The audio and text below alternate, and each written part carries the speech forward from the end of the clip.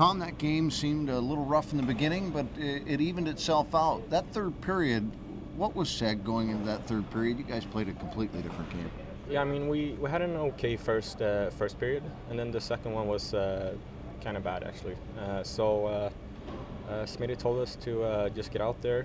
It was still a 2-1 game, so we had all the chances to win it, and we came out and did a really good third period. You get your first goal. What was that feeling like? Really good, especially when we won. So yeah, double positives.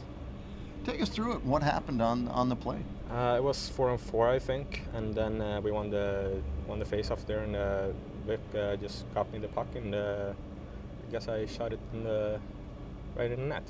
It looked like you had time, yeah. But and you had another idea to maybe pass it. But did you or? No, I saw that their forward was going like towards the other way, so I felt that I had time, so I just aimed and shot.